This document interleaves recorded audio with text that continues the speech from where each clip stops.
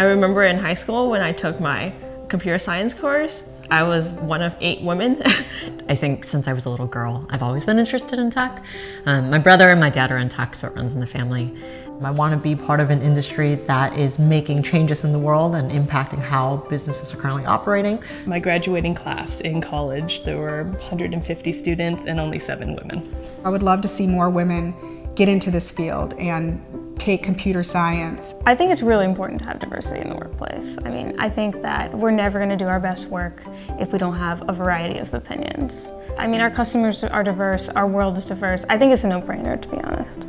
I think that Laserfiche fosters it in that its end goal is to be one of the most innovative companies that it can. It hires and attracts a diverse population of employees.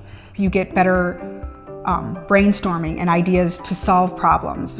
It just brings a better product to the market.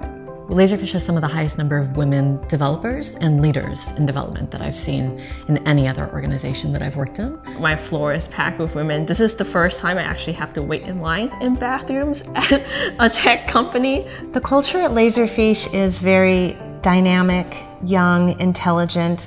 I get to work with a lot of really creative, innovative, smart people every day. Being able to speak up in meetings and ask questions, and even ask dumb questions, is what enabled me to grow and what continues to allow me to grow. We've taken on more and more responsibility, and now my services team, for example, is implementing the largest enterprise scale Laserfiche projects that we have. Individuals should be brought on board and encouraged to succeed based on their hard work, their commitment, their talents and skills, regardless of what their gender is. There's no boundary in what I can do. As long as I'm interested in doing something, the opportunity is there.